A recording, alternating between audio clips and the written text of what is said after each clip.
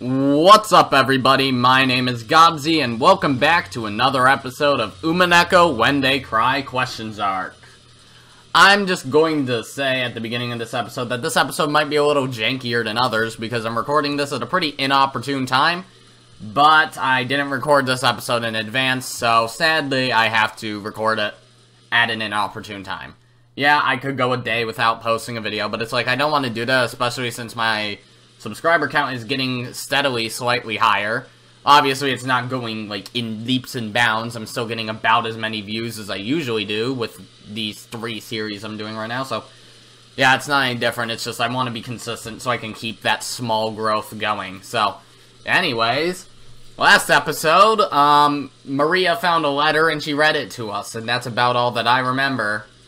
People are probably gonna die this episode, so if you don't like bloody things, stop watching this series, because people die, and yeah, people die. It's a When They Cry game. What do you expect? Regardless, let's get into this.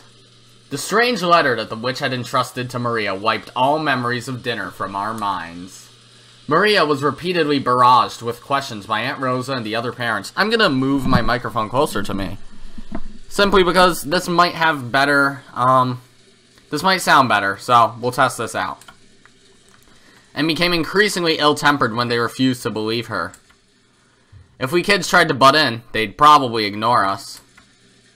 Our parents were all stirred up, firing back and forth about the gold and the distribution of the assets, and completely forgetting that we were even there. Yeah, that doesn't work, okay. I'd already guessed they'd been talking like this in the shadows. I don't want to keep on using my, key, so I'm gonna try to use the mouse now. I'd already guessed that they'd been talking like this in the shadows, but I hadn't thought they'd be so blunt. It gave all of us kids a considerable shock. From what we could overhear, all the parents wanted more money as soon as possible. Back and forth about grandfather's inheritance. Back and forth about the distribution of the gold if it was found. About advance payments and cash.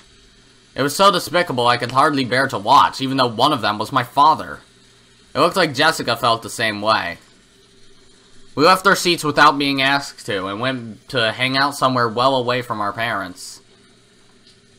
I get it. Now I totally see why grandfather hates coming down for meals. I'm so disillusioned with her parents right now. All that about money and the inheritance. How can they act like that right out in the open? Well, I'm already completely disillusioned with my old bastard. There's no way I could think any worse of him. That's exactly the same for me. Still, that freaking shocked me. Shocked me to the core. Jessica looked down at the floor, irritated. She was always talking about how bad her parents were, but maybe she hadn't really felt that way deep inside. The depths of Jessica's shock made that clear. You're all minors being supported by your parents, so you might not understand. But getting money is neither a simple nor a pretty thing. I won't try to force you to understand right now, since you're still kids. But even so, I want you to realize that your parents are just doing their best in their own way. Oh great, George has gotten all mature. George, I know you're working hard as a full-fledged member of society, but does that mean you turn into a shameless, greedy vulture like our parents whenever you start talking about money and assets? If it were only for my own benefit, then no, I wouldn't want to do that. However, when your family and your employees, your subordinates, and their families are all counting on you, there are some times when you must fight. I hate that kind of fight. That back and forth about grandfather's inheritance just makes me want to puke. Jessica pretended to spit violently. It's an Old West movie out here. Jessica pretended... Oh, duh. That harsh reaction made the depths of her pain very clear. Let's stop talking about this. All this about grandfather's hidden gold, property, and inheritance is our parents' problem, not ours. I agree. At the very least, I think children have a duty to be considerate and stay out of their parents' way when they're talking together. Sounds pretty boring. Everyone knows the phrase, adults are filthy. But we had now seen that for ourselves, and that really did give us a considerable shock. George was now pretty much an adult, and I'd already been disillusioned with my dad, so the shock wasn't that big for us. But Jessica seemed to be taking it hard. It's hard to use my mouse without getting the cursor on the screen. I don't know if you can see the cursor, but I'm trying to not get it on the screen. So I'm sorry, we're gonna go back to the clicky sound of my mechanical keyboard. Apparently, she'd received a bigger blow than I'd thought. She always talks badly about her parents, but it looks like she hadn't changed at all on the inside. Even now, she's still a pure-hearted, delicate person who can't doubt others. I'm sure she respected her parents as much as anyone else does. And then her parents started raging about, going, money, money, inheritance, inheritance, my money, right in front of all the other parents and the children. It's no surprise that she received such a shock from hearing that. Jessica, please don't start hating your mother and father. I won't ask you to understand them, but at least don't hate them. I get it, just leave me alone for a bit. 6 years ago, I would have kept taunting Jessica even after she got all dejected. But I guess I really have grown over the last 6 years. I realized it'd be better to leave Jessica alone right now. Okay, I'm just gonna check and see. Okay, we're at 6 minutes. So that means about an hour from now it'll be 5:30. That's a good time, I guess. Jessica suddenly looked away sulkily and left the parlor. She probably wanted to be alone for a while. Yeah, that would make sense. She just said she wanted to. I could do nothing but wordlessly watch her back as she left. Come to think of it, I wonder where Maria went. She's probably pouting in front of the portrait. Maria truly looked up to witches, and she'd expected that coming in direct contact with Beatrice and receiving the letter as proof would surprise everyone and make them happy. However, the adults had doubted its authenticity, thoroughly bombarding Maria with questions and refusing to accept her story. Even for me, it wasn't hard to imagine how much that must have hurt Maria. We couldn't speak to Maria or Jessica. In the end, George and I just abandoned ourselves to the night of the falling rain in the dark night. Sound of the falling rain in the dark night, rather. I wonder what's happening with that typhoon. Maybe there's something about it on the news. Oh boy, the clock's going crazy. George started walking over to the corner of the parlor where the television was. He hadn't called me over, and I really couldn't have cared less where the typhoon was on the sea now. So without going over to the television, I loitered around the window. Oh, it's Kyrie. Hello, you don't talk much, do you? The wind hasn't picked up that much here, but I wonder if it's horrible over the sea. I did hear about a severe storm warning on the weather report. Ah, Kyrie. I take it those big talks between the adults are going smoothly, yeah? She seemed to catch the sarcasm. Kyrie shrugged. I wonder if that stomachache of a discussion will continue all night. It's not going to be fun. Well then, please enjoy playing vultures to grandfather's property as much as you'd like. I feel sick. I'll agree with you on that. If I could just slip away like you, I'd do it. Unfortunately, I can't. Even if I'm not allowed to speak. We spouses have it pretty rough too. Kyrie took a deep breath, smiling bitterly. That's right. They probably wouldn't let Kyrie speak, since she only married into the family. Still, as Dad's partner, she's had no choice but to stay by his side and support him. She's probably had to bear the full brunt of this mental pressure much more than me. I wasn't going to apologize, but realizing that I'd spoken too harshly, I cut the sarcasm for the time being. So how does it look? Are they still stuck on the topic of the mysterious witch Beatrice? More or less. Those 4 siblings are always piling up secret agreements when they come together to discuss the division of grandfather's inheritance. They're saying that some unknown 5th person has appeared and is trying to make things even more complicated, and there's no way that'll make for a peaceful conversation. Just when you think they're snarling at each other, they'll set up a common front. Natsuhi's not the only one getting headaches. On the one hand, they all want a larger portion than the other siblings, so they're all rivals. I don't know if she's still talking, but we'll assume she is. On the one hand, they all want a larger portion than the other siblings, so they're all rivals. But on the other hand, they don't want 1 yen to be snatched up by anyone other than the siblings, so they're all also allies. I hadn't been told the details, but the siblings were apparently discussing how to protect their shares under various situations. Setting up ceasefire agreements and rules to prevent anyone from getting an unfair advantage, even preparing to resort to legal action if absolutely necessary. That they would go this far to preserve their shares was so beyond disgusting that you just had to acknowledge their resilience. So basically, Beatrice is like an assassin sent by grandfather. He probably wanted to scare the hell out of his children for talking about the inheritance without him. Who is this Beatrice, I wonder? Oh, that's a new pose. Is she a Danganronpa character all of a sudden? No, that's wrong. If everything she claims is true, then she's a mystery figure that no one knew about until today. And she also knows about grandfather's hidden gold. On top of that, she was even entrusted with the head's ring. She must truly have been trusted by him. Well, obviously I don't think she's a witch riding around on a broom. But there's no doubt she's a mysterious person who's earned the right to be called a witch. If only Maria would go into more detail about that. Everyone's been smothering her, even though she's just a little girl. They really scared her, and some things they might have asked now can't be asked.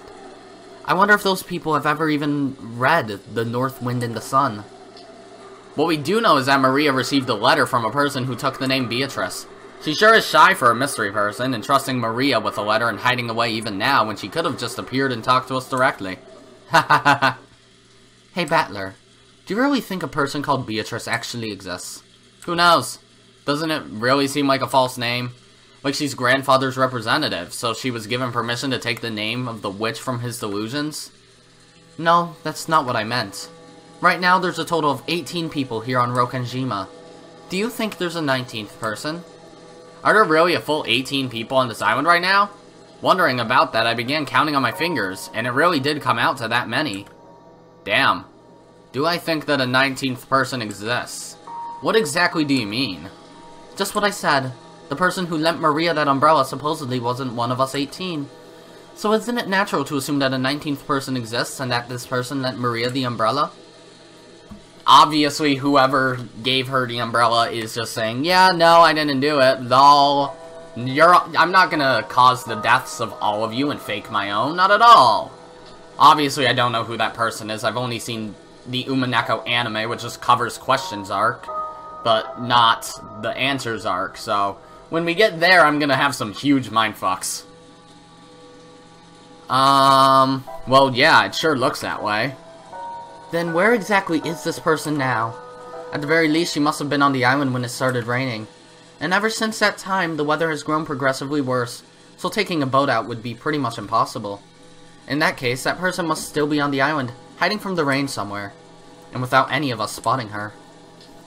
True, we've all been randomly prowling around all over the mansion and the guest house, but no one has bumped into a 19th person. But this island is huge. There might be other places to take shelter from the rain, other than the mansion and the guest house. At about this time, I began to realize what direction Kyrie's suspicions were taking us in. Kyrie was denying that a 19th person existed. Beatrice was one of us 18. In other words, she thought someone we knew well was tricking us. If Beatrice is who she claims, she would surely be the most honored of guests, the most honored of confidants, trusted by Grandfather. There's no way Grandfather wouldn't give that kind of person a warm reception. She would surely have been ushered into the mansion. However, we haven't seen anyone like that. Wait a sec, isn't this line of reasoning a bit too hasty? Sure, no one spotted this person, but that doesn't mean you can deny the possibility that a 19th person exists, right? Maybe, for some reason, they landed on the island stealthily and have been hiding ever since. It's what they call a devil's proof. It's easy to prove that something exists. If this Beatrice appears in front of us and says hi, then it's settled. But it's impossible to prove that there's no 19th person. Yes. Battler, your way of reasoning isn't bad.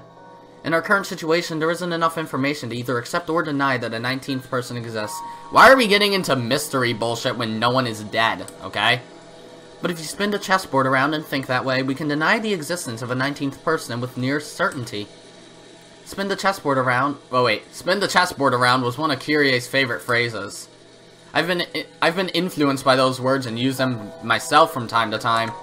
Kyrie does seem like a pretty influential and level-headed person, at least.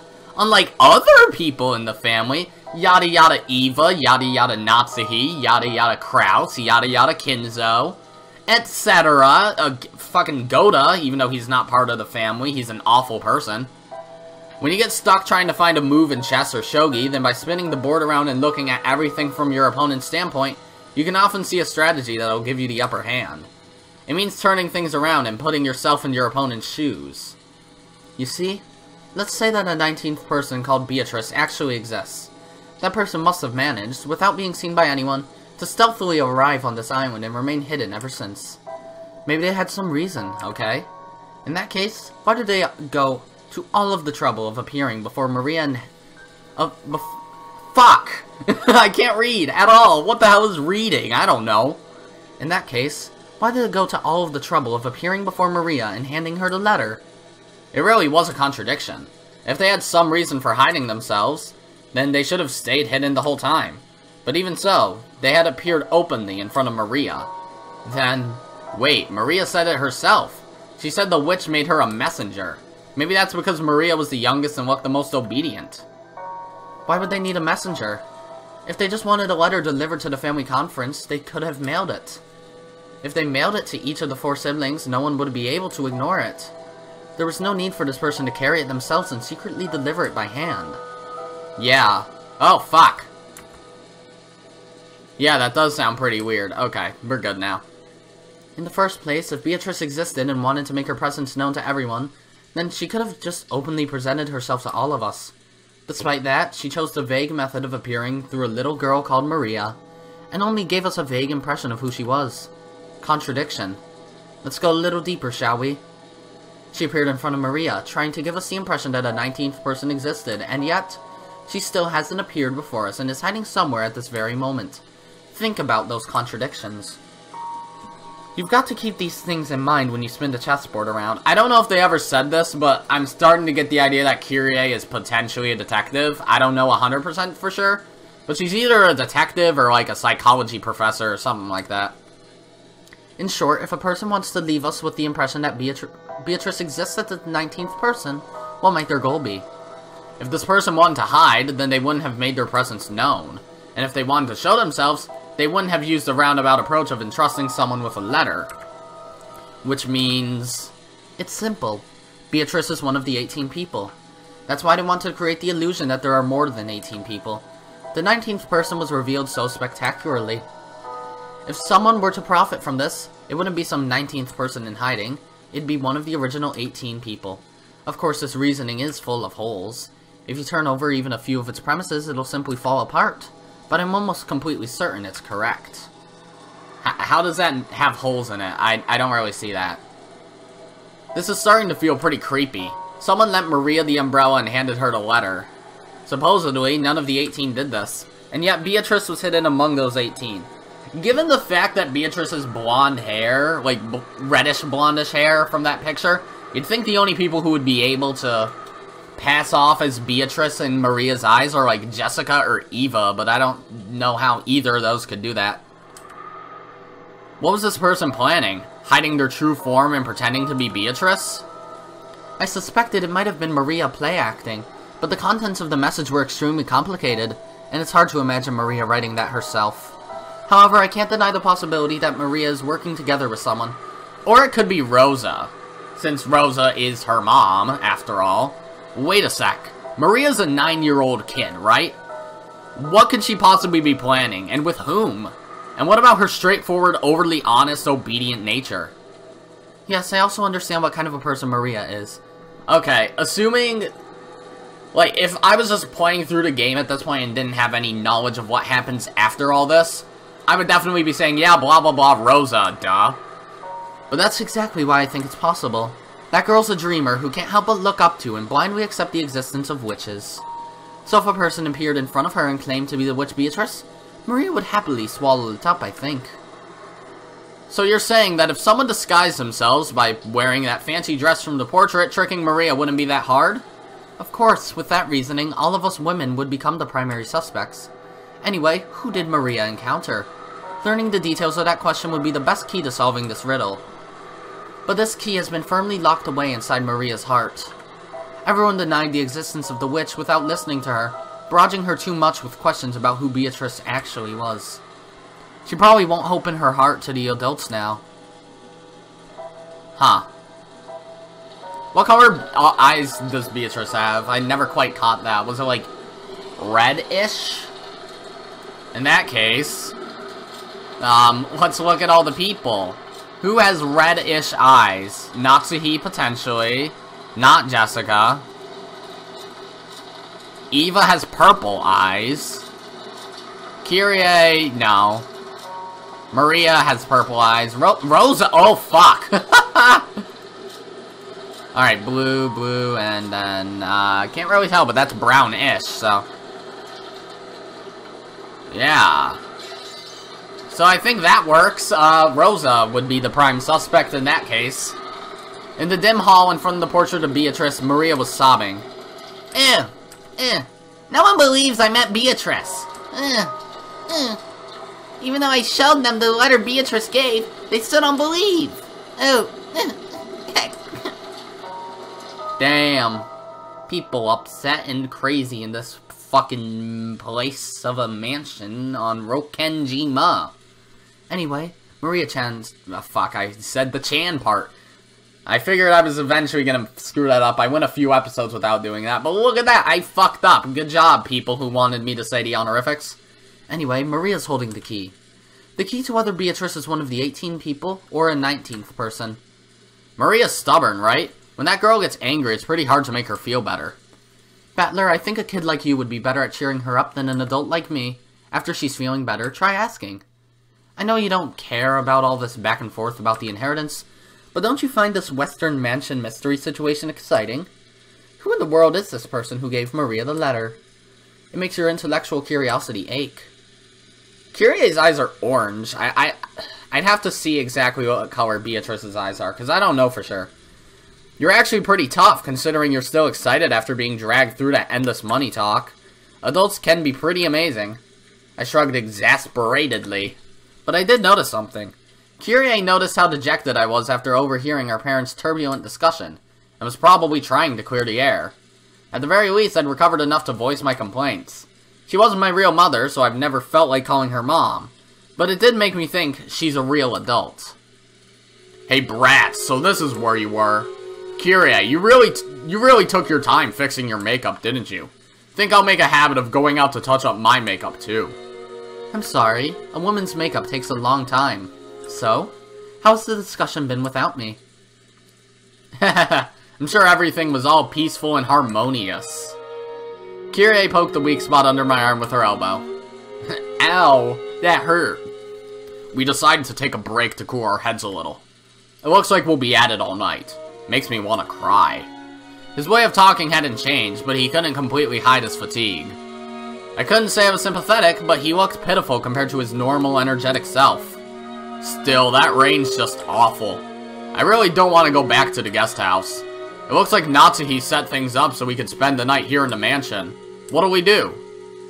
We don't need to decide until you're done, right? If you run so low on energy that you can't return to our room, then we can take them up on their offer. You're right. We can think about it later. What about you, Battler? If I stayed, I'd just get in the way. I'll be nice and go back over there. I see. Will you go back soon? I don't know. It'd be lonely to head back by myself. I'll gather all the kids and we'll head out. Okay, you go do that. Also, Battler, you won't be going to sleep that easily tonight, right? Yeah, I'll probably be up talking with the cousins. Sounds like we'll be up all night. Is there a problem with that? I see. If you're still awake when the adults' discussion is over, I want to have a little talk as a family. A what? That doesn't sound like you. Apparently, Kyrie was thinking the same thing. What are you talking about? She asked him in a small voice. It looked like Kyrie didn't have a clue what Dad meant either. I also want to talk to you about it, Kyrie. I'll tell you later, so don't ask now. Please. I don't know anyone who neglects the concept of family as much as this old bastard. And now he's saying we're gonna have a talk as a family. Both Kyrie and I couldn't help but get wide-eyed. Don't look so terrified. I'm the one who should be terrified. After all. At that point, he swallowed his words for an instant. Even though putting on airs of importance wasn't much like my dad. You're freaking me out, Dad. Everyone in our family's gathered here now, right? Don't make a big deal out of it and spit it out. Tonight, I will probably be killed. Uh-oh. There was a huge crash of thunder. Must have been really close.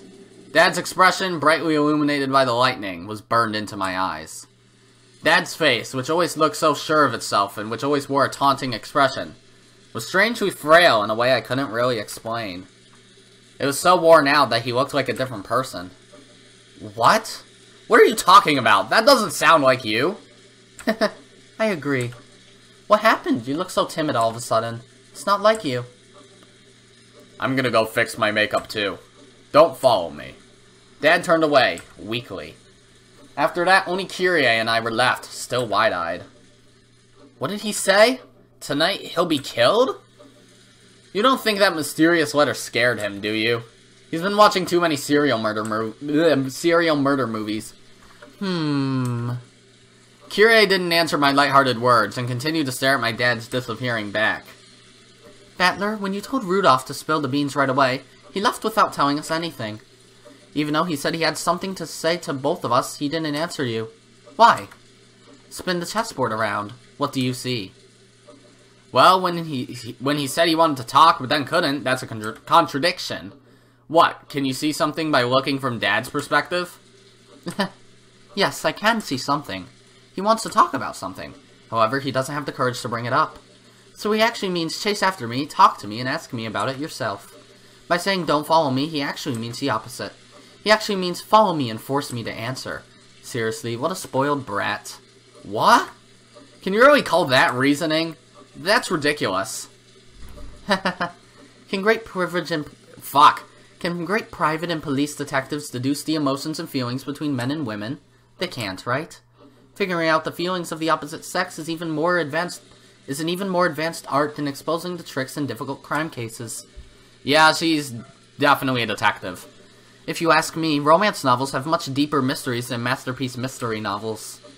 I see. Is that how it is? I'll stand alongside that spoiled brat. He normally loves to bluff, but tonight he's completely tired out from that heated discussion. He probably wants someone to lean on at the moment. And responding to that need is the role of his partner. Ha! Sounds passionate. Then I'll leave that old bastard in your hands. Yes, leave it to me. I called out to Kyrie's departing back. Huh? What? I wanted to say thanks. Thanks to you, my gloomy mood has cleared up a lot. That's good. Communication is important. Yeah, she good person. After answering with a wink, Kyrie followed after Dad. Okay. You guys ready to see people die? Even though it's not happening yet, and at this rate, probably not this episode even. If we go 8 episodes, 8 hours, without people dying, that's probably not a very good thing. Natsuki could be found in a dimly lit hallway. Now and then, the thunder would crash, but this had no effect on her expression. She looked completely worn out. The discussion that had just taken place between the relatives in the dining hall was repeating itself inside Natsuki's mind. Oh, fuck. If we get a fucking flashback to the... Oh, my fuck! Beatrice had proclaimed that in addition to the gold, all of the inheritance and property of the Ushiromiyas family would be given to the person who could solve the riddle. In other words, she planned to undermine the absolute guarantee that Kraus, as the oldest brother, had to succeed the family head. Originally, the other siblings had absolutely no chance to inherit the headship. To them, this proposal by Beatrice was extremely desirable. It was obvious that they would accept it. There was no need to play some clumsy detective game. Natsuki knew that this so-called 19th person Beatrice couldn't exist. Naturally, Beatrice was nothing more than a fictional character used to pass a message that Kinzo had written himself. As proof, Kinzo had remained stubbornly neutral as to that letter's authenticity. He was completely ignoring these reckless claims that he shouldn't be able to ignore, that he had given up the head's ring. In short, Kinzo had wordlessly admitted that the letter held his own message. Most likely, one of the servants had given Maria the letter. Kinzo had probably worked out from an elaborate plan where the dress from the portrait would be prepared, and someone, probably Shannon, would be made to wear it and deliver the letter and the umbrella. By doing that, he could make it seem like the witch from the portrait actually existed. No, if anything, that alone was proof that Kinzo was behind all of this. In that case, it was the same as Kinzo trying to butt in on the siblings' private discussion. Then Kinzo, by announcing that he'd give everything to the person who solved the riddle, could weaken Kraus's overwhelming advantage. Yeah, that would make sense, I guess. Now it was certain. Kinzo had eavesdropped on the siblings' discussion in the parlor earlier that day. So he had known how Kraus had staved off the attack by the other three. And to make the scales of the battle go back into balance, he had sent out this strange letter, which benefited Kraus's rivals. He was trying to push this crazy theory so that Rosa, who had a weak position among the siblings because of her age, would join with Eva and Rudolph. Then, with a 3-to-1 advantage, they'd be able to... Okay, that's a grammar error. They'd be able to overwhelm Kraus yet again, and make the ridiculous theories get accepted by force. And by doing that, he gave them the power to resettle what had once been a nearly decided conflict. They had now started repeatedly pressing Kraus to pay them a large amount of money. Using the condition that all of the siblings would guarantee Kraus's position as the successor, Talk about advance payments was being brought up again, despite having been rejected once. Of course, even without the story about the hidden gold, the Ushiromiya family's store of wealth was vast. That store of wealth alone was more than enough. Even if the hidden gold was buried forever, Even if the hidden gold was buried forever along with Kinzo's death, there would be more than enough to satisfy. Therefore, even if they weren't that interested in the gold itself, Kinzo had managed to instill the lifelong fear that on the off chance that someone found the gold, that person would be granted the headship. And this kind of Achilles heel would definitely be taken advantage of by someone sooner or later. The only person with this fatal weakness was the successor, Kraus. The other siblings had found. No, they had been told by Kinzo about something that only Kraus could lose, and they had thoroughly taken advantage of that. Natsuhi, as Kraus's only ally in this painful position and as his wife, wanted to fight alongside him. She kept trying to explain to him that the existence of the gold itself was a farce, and that there was no need for him to compromise. Kraus had always told Natsuhi. He had told all of the siblings. He always said that the hidden gold was nothing more than an illusion created by Kinzo. Therefore, Natsuhi had believed it as his wife, and had supported her husband on that foundation. Even so, Natsuhi's words didn't reach Kraus. Even though Natsuhi had fought so hard and had lent all of her strength, he continued to fight by himself and was trying to compromise with the other three siblings. Natsuhi sadly and weakly wondered why she could not be of use to him, then started getting angry. Dun dun! It had happened when everyone decided to take a short break to cool their heads. Natsuhi had flared up against Kraus. Enraged, she had asked why she could not be useful to him. He had then told her that he wanted to talk about something, and invited her into a room that she was normally not allowed to enter. That room had been sealed with a heavy-looking padlock, and just looking at it had given her an uncomfortable feeling. Well, okay. There's no need for you to worry about anything said by those three, or even the suspicious person who calls herself Beatrice. After all, the gold is just a ruse created by Father. There's no way something like that could be found. Your position as the successor is a solid fact. What are you afraid of? Kraus removed the padlock on the door. He then motioned for Natsuhi to enter. Enter. What is this? There's something I want you to see. I've never shown you this before. Is it the gold? Natsuhi timidly opened the door with a dubious expression on her face. It was pitch black. She searched for a switch to turn on the lights, but since this was her first time in the room, she didn't know where it was. Kraus entered behind her, pushing her in, and when he closed the door before turning on the lights, the two were swallowed up by the darkness. Only the sound of Kraus locking the door rang out through the dark. What are you doing? The lights! I am turning them on now. Wait. Just as he said, when Kraus pushed the switch on the wall, a flickering light turned on and lit up the room. That is... Natsuhi had her breath taken away. The room had no windows, and at a glance it appeared to be empty. In the middle of the room, a small round table had been set, and the lights brightened only that table as if it were the leading part in a play. On top of the table, a red tablecloth of elaborate design had been set out, covered with dust, and on top of that, something about the size of a grown man's arm has been set down. That something took Natsuhi's breath away. A gold bar! Ooh! It's a gold ingot. Fuck. This is supposed to be important, and I fuck up the word ingot. It's a gold ingot of incredible purity. Without this, no one would have believed in the legend of the gold. It was an ingot of solid gold. Even in the faint light, it sparkled with a noble and dignified glint. This is not a proper ingot. I don't even know whether it was cast inside or outside the country.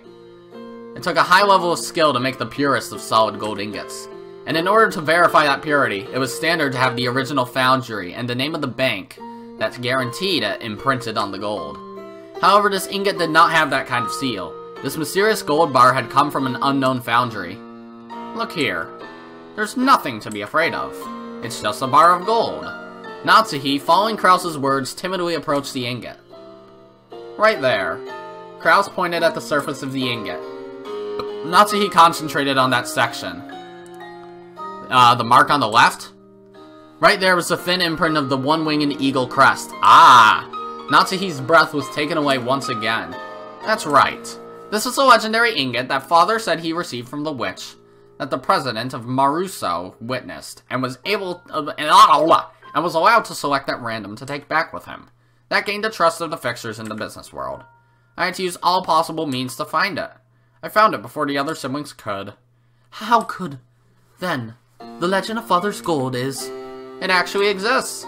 The gold that Ushiromiya Kinzo received from Beatrice actually exists. Impossible! So, it really does exist. Natsuhi was shocked. Kraus had always said that Kinzo's gold was just a fabrication. So she had believed it as his wife. However, the reality was different. Since he held definite proof, he had been more certain than any of the other siblings that the legend of the gold was true. Because of this, Kraus was deeply frightened at the possibility that someone other than himself would find the gold he'd failed to find, costing him everything. But to Natsuhi, this truth was more than enough to split open her heart. She had thought that, as Kraus's wife, she should be his closest confidant, or fucking whatever, which was why she had selflessly supported him. And yet he had hid this fact from her until today. Why? Have I been so undeserving of your trust? That has never been my intention. There was simply no need to tell you. Is that all a wife means to you? Calm down. Becoming passionate easily is one of your bad habits. You're the one who's making me like that, aren't you? I've been supporting you as a wife ever since I married into this family. For your sake, I threw away the family I was born into, and I've been offering up my heart and my body to serve you. And in return, this is what I get? How could you? Kraus grimaced, looking annoyed. His expression effectively communicated how much he disliked this part of Natsuhi, even if he didn't say it out loud. It doesn't look like I will be of any use to you anymore. That's fine. I can resolve the troubles with the siblings by myself. I don't need your help. That's wrong! This is the Ushiromiya family's problem! It's true that I am not permitted to wear the family crest on my body, but I am still your wife! Even so, are you saying I'm not capable of helping you? Are you? Wait, fuck. Even so, are you saying I'm not capable of helping you? Are you... I especially wouldn't want to risk getting you involved. It would probably make your headaches even worse than they are now. Take a rest for today. The siblings will deal with the siblings' problems. It has nothing to do with you. That is all. Damn. I say damn after a lot of the scenes in this series. A dull headache tormented Natsuhi. No matter what medicine she took, no matter what sense she burned, it wouldn't heal. In fact, simply wandering alone through the dark corridors and listening to the sound of the rain seemed to be a better cure.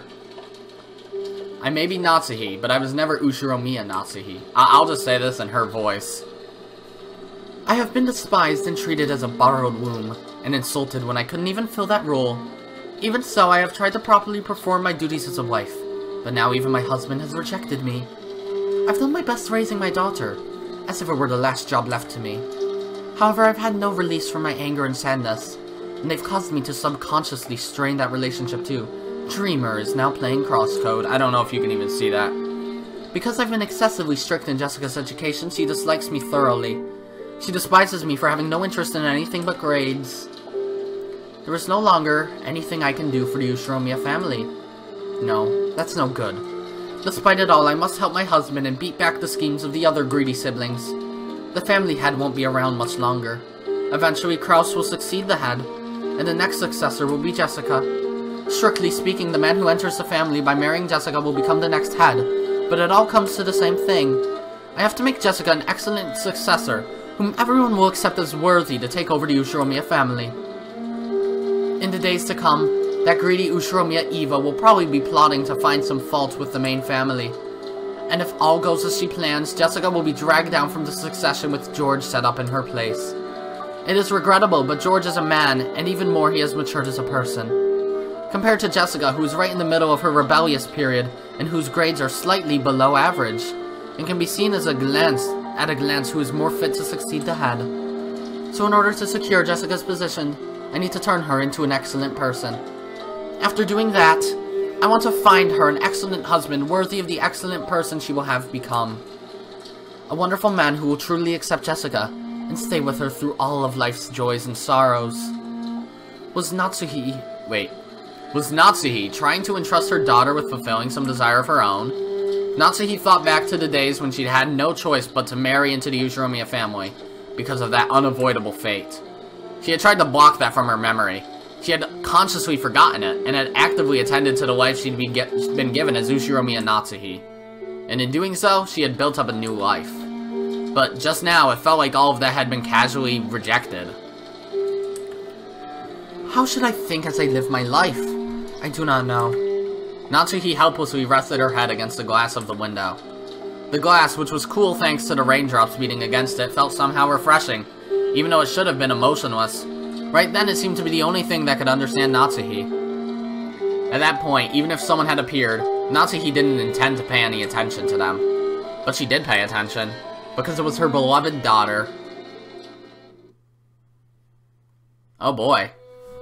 Oh, it's you, Mom. What the heck are you doing in a place like this? Thought you were a ghost. Just like always, her words were rough and not at all like a girl's. Instinctively, words of rebuke rose to Natsuhi's throat. However, their strength gave out, and they didn't escape her lips. Jessica, forgive me, but my headache is awful. Please leave me be. I see. Jessica was seeing her mother in a position of feebleness for the first time, so she was considerably disconcerted. Until just now, she'd been filled with contempt for all of the parents, including her mother. But now those feelings had been completely swept away. Her mother's utterly exhausted face had wiped them all out. In its place, the words George had told her floated... Fuck! In its place, the words George had told her floated back up in her mind. Our parents are doing their best in their own way. And because their families are counting on them, and they can't afford to keep everything pleasant, and have a heavy responsibility to fight. Maybe her mother had been standing around in this dimly lit hallway because no one had tried to understand that part of her. Jessica hated her mother, so she had no intention of speaking kindly to Natsuhi just because she was looking a bit frail. So when she attempted to speak kindly to her mother anyway, she had to clench her fists and gather up the words from deep in her heart. It sounds like you really got your hands full with that meeting thing. It has nothing to do with you. Please go somewhere else. Is your headache bad? Should I go get some medicine? You don't have to trouble yourself. Please, leave me alone. Natsuhi wasn't being cold. She just wanted her daughter to go far away so that she wouldn't have to bump against Natsuhi's own short temper. But there was no chance that Jessica would realize this. Okay. Jessica hung her head, looking sad. Seeing that expression, Natsuhi recognized the kindness that Jessica was trying to muster. She gave her head a small shake to drive away her own unkind feelings. Then I'll leave. I'll be with the other cousins so I don't get in the way of the adults. See you later. Wait there. She called Jessica, who was trying to leave and looked lonely, to a stop. What? Thank you for being so considerate. It isn't good of me to go to sleep and leave you alone. Don't talk like that, you'll bring bad luck. I've made you worried, but I'm okay now. I will go. If I let my daughter see me this feeble any longer, I'll only make her feel more uneasy. With that thought in mind, Natsuhi left Jessica with words of gratitude and made to depart. This time, Jessica called out to her mother's back. Natsuhi stopped and turned around. Fuck! I keep on accidentally pressing that. Asking what business Jessica had with her. But Jessica herself didn't know why she'd stopped her mother, and for a while she smiled wryly, muttering to herself as she hesitated over what to say. She was poking around in her pocket when her hand touched something and she took it out. Hey Mom! I, was given a charm today. What was it? A charm against magic? I'm pretty sure that you were supposed to hang it from your doorknob, I think. I forgot. There's no point in me having it, so I'll let you take it. It was a scorpion charm that Maria had given her on the beach. Although she'd heard of its various effects from Maria, Jessica's mind had gone blank, and she was just barely able to say even that much. Jessica, thinking that her mother probably wouldn't accept it anyway, immediately drew back the hand she had stuck out, grasping the charm. So when Natsuhi came back to take it, she was extremely shocked. What is this? Some kind of prize toy? Well, I think it's something like that. I guess you wouldn't really expect a charm that looks like a toy to do anything. But her mother took the charm from where she grasped it in her hand. Thank you. I'll take good care of it. Sometime soon in exchange, why don't I give you a charm that was important to me when I was a child? It's not like that's why I gave it to you. But, well, if you really say so, then I will rest for now. My headache is awful. Try not to stay up too late. Sure. Natsuhi put the charm in her pocket and turned away. She then disappeared into the dark hall. Didn't say damn this time, got it? Damn. Ha! I'm a funny person. It seems the weather will be like this all day tomorrow, after all. Dang, this makes the good weather we had earlier feel like a lie. George and I were killing time in front of the parlor television. At that point, Jessica returned. Her face was still blank, but it looked like she'd calmed down a little since we'd last seen her. Is Maria still in front of the portrait? Nope. She just came back and she's sleeping over there on the sofa. It's getting pretty late for her after all. Looking at the clock, I saw it was a little past 10 p.m. Even if we were planning to stay up all night, it was about time to head back to our room. Well, my mom did have a room prepared for us in the mansion. What do we do? I'd rather head back to the guest house. Going by what we saw of our parents, I think it'd be better if we weren't in the mansion.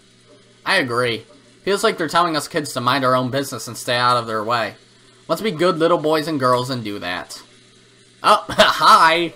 As we were talking about this, Aunt Rosa came into the parlor. She was looking all over restlessly, probably trying to find Maria. Aunt Rosa, if you're looking for Maria, she's over there on the sofa. Thank you. My, she's out cold. We must move her to a bed. If you'd like, I'll carry her over to a bed. Thanks, that would be wonderful. Are you all heading back to the guest house? Or are you going to stay in the room Natsuki had prepared here? We were just talking about that. We just decided to head over to the guest house. I see. Then could I ask you to take Maria with you? I'd feel much more reassured if she stays with all of you cousins. Behind those words, she seemed to be concealing some regret that the adults, herself included, had deeply hurt Maria's feelings. Leave it to us, Aunt Rosa. After all, we do have an expert at comforting Maria with us. Are you talking about me? I couldn't do it myself. We'll need everyone together. That's right. Battler, weren't you the one who hit it off with Maria when you were messing around earlier? As we said this, Aunt Rosa smiled, looking truly happy. Thank you, everyone. It looks like our meeting will last until very late. So while I'm sorry to burden you like this, I'll be counting on you all to take care of Maria. Hey Maria, are you sound asleep? We're going back to the guest house. Maria muttered something indistinct, rolled over, and fell back asleep. It looked like she was sleeping deeply. She's really out cold. I'd hate to wake her. Right, I'll carry her. Maria's body was much lighter than it looked. I lifted her up and put her on George's back. It was raining hard outside, and George couldn't hold an umbrella and carry Maria at the same time.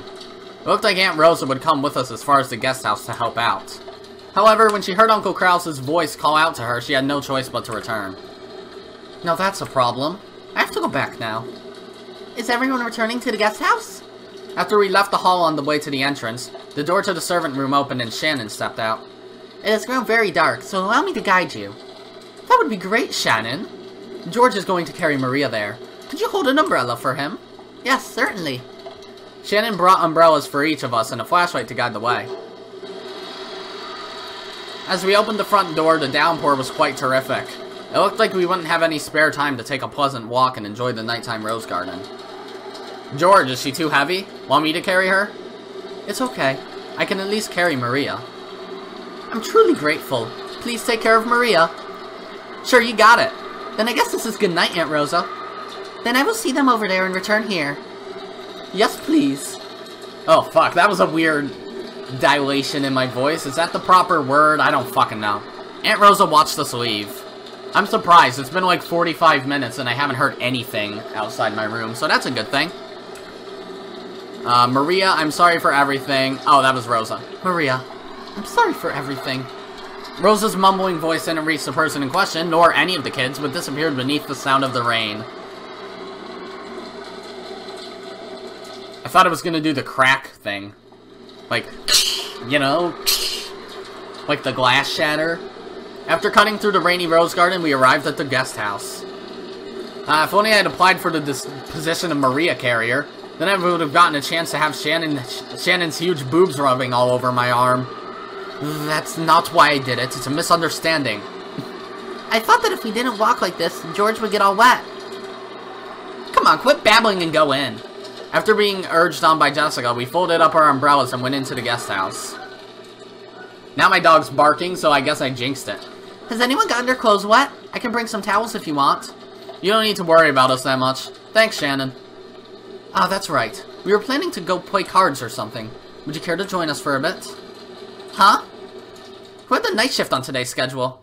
I believe we had a special schedule during the family conference. Also, I think a few alterations have been made, so I will go and check.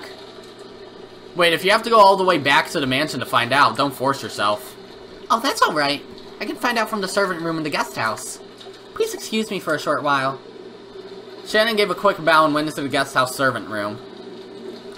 The rest of us headed for the cousin room and decided to put Maria to bed for the time being. Maria was sleeping very deeply, and there was absolutely no sign of her eyes opening. For now, we'd get some soft drinks out of the room's refrigerator and drink those while playing cards or something.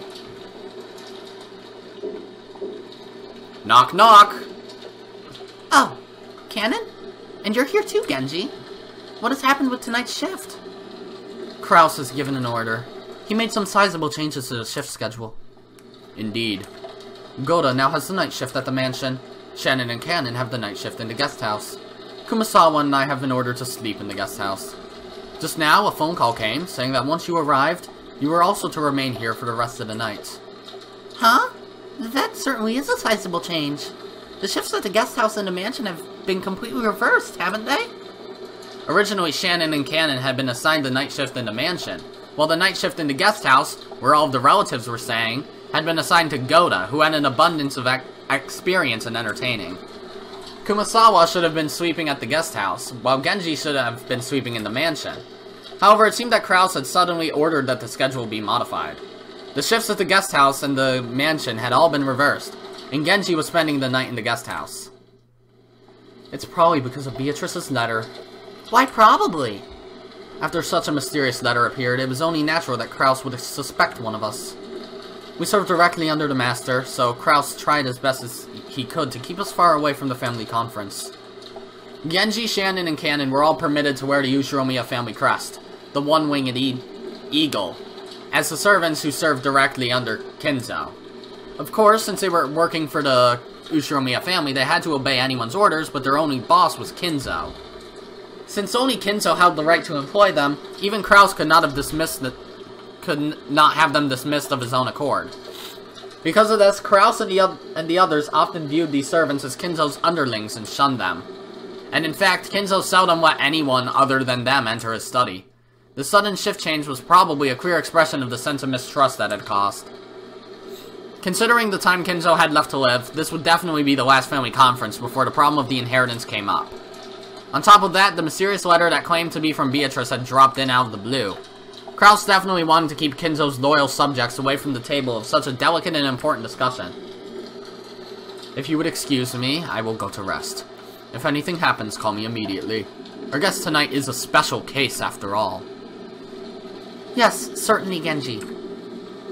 I don't know who was talking there, but you can say both were, okay? Because it was kind of a mix. Genji nodded back. Sorry, my head was shaking. It does that sometimes. I don't know if it's a mental disorder or if I have Down syndrome, which is a mental disorder, so I don't fucking know. Genji nodded back, went behind a screen, took off his jacket, and slowly began to relax after a day's worth of tension. The ones who returned just now, were they the children? Yes. The other relatives are having a conference in the mansion. It looks like it would drag on for quite some time. Then we've got it easy. It's already this late and there's this weather. The rest of the relatives will probably spend the night in their rooms at the mansion. Yes, probably. I'm only saying this because Genji isn't around, but I'm a little happy I was sent to the guest house, I guess. Oh? Why's that? Because you can stay away from Madame and Eva, those bullies? Or do you have another reason? It's not as though I have another reason. I see. Then let's do our best tonight, best together with our night shift. I'm counting on you, Shannon. Just now, I was asked to go to the children's room and play with them. Shannon hung her head apologetically, gazing at Cannon uncertainly. Cannon didn't try to meet her eyes and spoke curtly as he sighed. It looked like he didn't plan on indulging his sister. You can't. You were assigned to the night shift.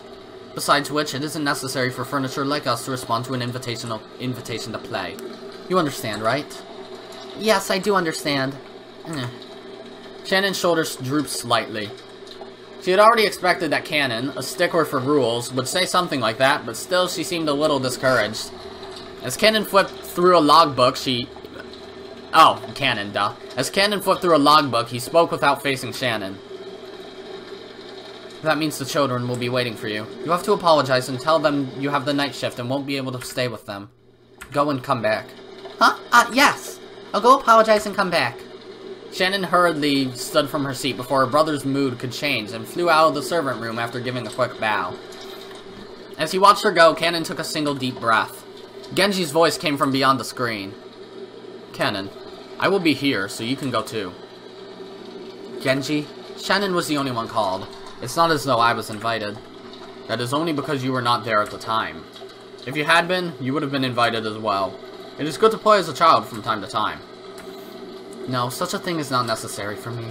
Human children may have a need to play, but we are furniture. Is that so? Shannon is also furniture. Even if she pretends to be a person, it will only hurt her later. I understand that, so I try not to get too close to people. That's all. Genji did not say anything after that. After a while, he stood up and used a pot of hot water to make powdered cocoa, serving some to Cannon as well.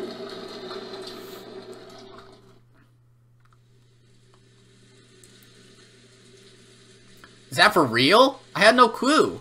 Dumbass, you're too loud. You'll wake Maria up. Batward was so surprised that he yelled obnoxiously and scattered his cards everywhere. His voice caused Maria to turn over once, but soon she fell back into a deep sleep. Jessica gave him a jab and he lowered his voice. Still, seriously, now that you mention it, they really did have that kind of atmosphere, didn't they? Now I see. So George couldn't be seen anywhere in the room. A short while ago, when Shannon came into the room, George suddenly said that he'd forgotten something in the mansion and needed to go back and get it. Shannon said she would guide him, just like she had on the way to the guest house, and the two of them departed together. Well, there's actually been signs of it for a while now. You know, questions about hobbies and favorite things. I always thought it was a bit much for a passing interest, and look what's happened now. Come to think of it, I get the feeling George has always been overly nice to Shannon. Now I get it. Yeah, that basically implies George and Shannon like each other. Go fucking figure, right? And I can only assume that this is them walking together.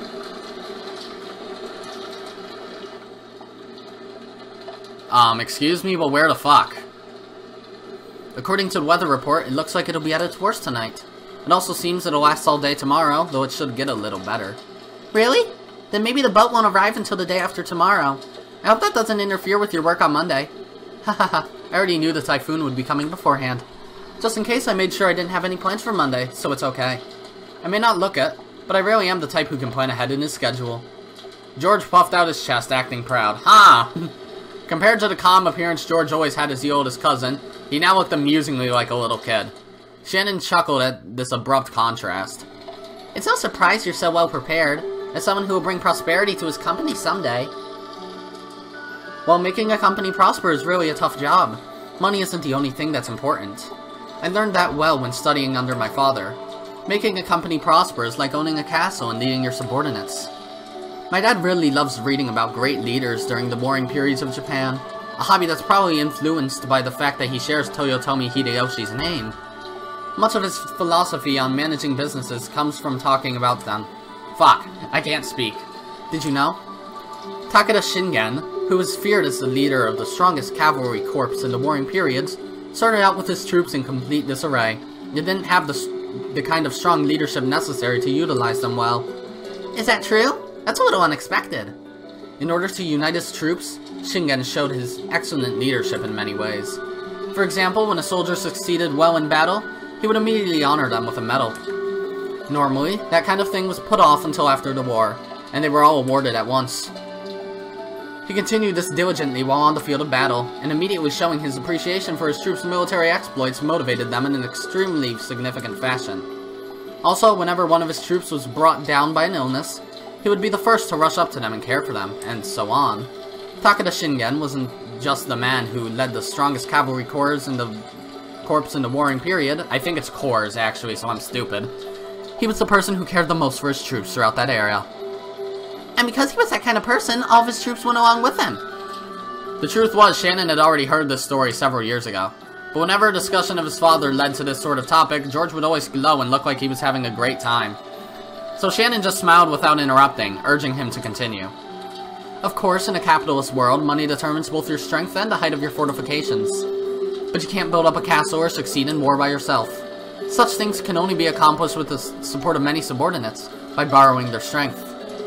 After understanding this, when I look at my father's back, I realize how immature I am. I can clearly see how much competition he had to overcome before building up all he has now. George, you really do look up to your father. I'm jealous. Ah, sorry, that's not how I meant it. I'm sorry, that's not how I meant it either. The two of them awkwardly looked at their feet. Shannon had no parents. She had been brought up in an orphanage owned by Kinzo called the Fukuin House. Under the guidance of Kinzo, their honorary director, the orphanage offered members who excelled a chance for on-the-job serving experience. If their efforts met with Kinzo's approval, they'd be able to leave the orphanage and work as servants for the Ushiromiyas family. This was considered to be the highest honor for those who lived in the orphanage. Servants from the Fukuin house all took names with the character An in them while they served. So Shannon wasn't her real name. The same went for Cannon. All of the members of the Fukuin house were orphans. I said Fukuin this time. At least they were all people who had been separated from their parents under special circumstances. Because of this, the orphans had been taught to think of each other as their only family. That's why it seemed so natural to both of them when Cannon called Shannon his sister. And while both Shannon and Cannon were working in the mansion today, there were several other servants possessing the An character, was that it? An character in their names? Such as Manon and Lenin, who often worked in a rotation schedule. However, there were not many servants who stayed with the Ushiromiyas family for long. It was standard for them to quit after 3 years. So you could probably say that Shannon, who had been working for 10 years, was a notable exception to the rule. Working as a servant for the Ushiromiyas family was a heavy burden to bear, but the pay wasn't bad at all. Working for a full 3 years would earn more than what was needed to enter mainstream society. That was why, even though the orphans realized what a harsh task working for the Ushiromiyas family was, they still hoped to be accepted. Maybe the fact that Shannon managed to continue working for 10 years wasn't because she had more willpower than the other servants. Maybe she'd gotten stuck working for 10 years because she didn't have the courage to say she wanted to quit. Kinzo couldn't even trust his own blood relatives, and these excellent servants sent from the Fukuin house were the only ones he could rely on. Because of that, Kinzo would sometimes allow them to wear the family crest, as servants under his direct control, and have them work close to him. You've been working here for almost 10 years now, right? You must have saved up a lot of money by now. I wonder. It's not like there's anything in particular I'd like to buy. After all, a few million yen isn't enough to live off for the rest of your life. So the reason you've been working all this time wasn't to hit some target sum? Yes, that's right. I have nowhere to go outside this mansion. And I have been getting along well with Milady and the other young servants. The Madame does scold me sometimes, but caring for the roses and cleaning the mansion is fun. But that can't be your entire life, Shannon. No. Sayo. Sayo, okay. I forgot that was her name. Shannon cast her eyes downward when she heard her real name. She understood what George was trying to say and fell silent. There's something I've learned as I continue to study, even after becoming an adult and a full-fledged member of society. A human's life is not as monotonous or short as we thought when we were kids. All school-aged kids have certain fears they can't shake. They wonder whether they'll live the rest of their lives like sleepy classes after a monotonous and boring school day. Spending their time in a carefree laziness without anything interesting happening until it's all over. However, life's only like that for underage students. Compared to a human's life, the time they spend as students is nothing more than a blink of the eye, a period where they break through the shells of their immaturity. The inside of the shell might be a hot, suffocating, and boring world, but the world beyond that shell is vast and filled with limitless possibilities. So far, your life has been trapped inside the shell called Shannon. I think you're under the mistaken impression that your life will continue like this forever. That's... Shannon couldn't deny those words. She'd been unable to harbor any queer doubts about her lifestyle. And since she never had any hope or goals for changing herself, she'd lazily continued living the way she always had. And if asked whether this life was satisfying, she wouldn't have been able to nod. She may have been intentionally averting her eyes from the truth. Without George's admonishments, she would have continued pretending not to notice as her real life slipped away bit by bit, neglected. George, is it wrong for me to continue living this way? Yeah, it is. Oh, and by the way, didn't you break one of our rules just now? George immediately gave a strict answer, then broke out into a mischievous smile. Shannon already knew what she was being chided for, and she hung her head again, apparently embarrassed. Didn't you promise not to use Sama when the two of us are alone? I couldn't obey that as a promise. But if it was an order, I would have to obey it, because I'm furniture. Then it's an order. Yes. Certainly, George. As Shannon hung her head, her face red, she said George's name again, this time following it with, Sans! Hey guys, wrong game! Yes, that's fine, Sayo. George smiled at Shannon, no, Sayo, to praise her small act of bravery. Aw, ship it, lol. The short exchange alone made it clear how far back the relationship must have stretched. For a long while, the two talked as if the weather raging about them didn't even enter their thoughts. They talked about the many memories they'd built during their relationship that no one else knew about. Every once in a while, a flash of lightning would attempt to interrupt them, but this could sully neither the roses nor the time they spent blushing at each other. Aw, isn't that cute? Shatter! Shatter! Shatter! Shatter! Shatter? Okay, no. That's right. I have something I want to show you. What could it be? I've been going for a while now, but I'm just gonna keep going. George, who had been speaking eloquently, suddenly started to stutter. Watching him, Shannon seemed to guess something. George timidly searched through his pocket. Something got caught in the depths of his pocket, and just like the stuttering George, it took a little while to get it out.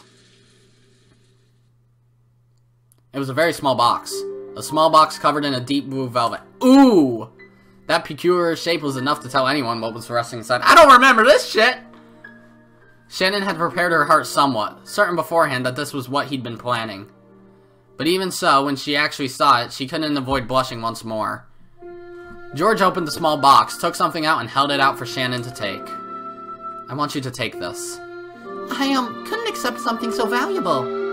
You can't take it? No, I'm unworthy of such a thing. Sayo, this isn't a request. It's an order. Take this ring, okay? If it's an order, I cannot disobey.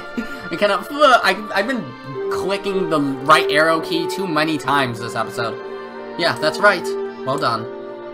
Shannon, not wanting to show her bright red face, timidly accepted the ring from George's hand while still staring at the ground. That ring wasn't a simple accessory. It was a noble object, meant since ancient times to be offered to a special woman under special circumstances.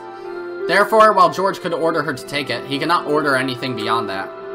Anything beyond that would depend not on an order, but on Sayo's own will. So from here on, I'm not ordering you anymore. Sayo, I want you to give me your answer by tomorrow, without using words. Do you understand? How should I won't order you any further, so this isn't an order. But a ring is something you put on your finger, after all. If you like it, you can just put it on any finger you choose. Shannon had only pretended not to know. She already understood what he wanted her to do. But she was standing at a huge crossroads of her life. Look how late it's gotten. Let's call it a day. George turned away from Shannon, acting just a bit bluntly. I could probably order you to wear it on your left hand. You might be timid and dependent enough to actually obey that kind of an order.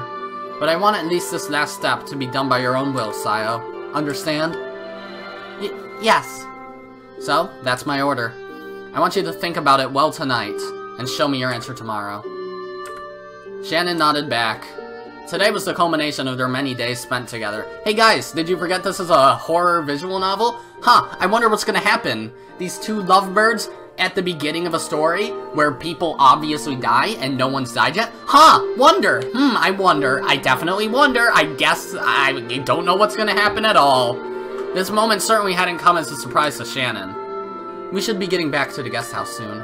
If we take any longer, we'll make everyone worry about us. Oh, I'm sorry, I just remembered something I had to do in the mansion, so, I have to go back to the mansion. At a time like this? Is that true? George stared into Shannon's face as he laughed mischievously. He definitely saw through Shannon's lie. I mean, she stutters over, like, every word, so that would make sense. However, when he saw how she felt, he could sort of understand that she might be so embarrassed that she'd want to be alone. So because George realized the meaning behind Shannon's lie, he accepted it. And off he goes, back to the guest house. And shatter. Yeah, there. My timing was off, but hey, I was correct. Ooh, what time is it? It is 11 p.m. Or, as the Japanese would call it, 2300. Aren't I funny man? Alright. That went a little longer than I wanted it to, and still no one's dead yet. Jeez, time passes super slow in this game, but hey, it's fine or something. I don't fucking know or care, so with that being said, that's gonna be it for this episode. If you liked it, be sure to press the like button, and if you didn't like it, fuck you too.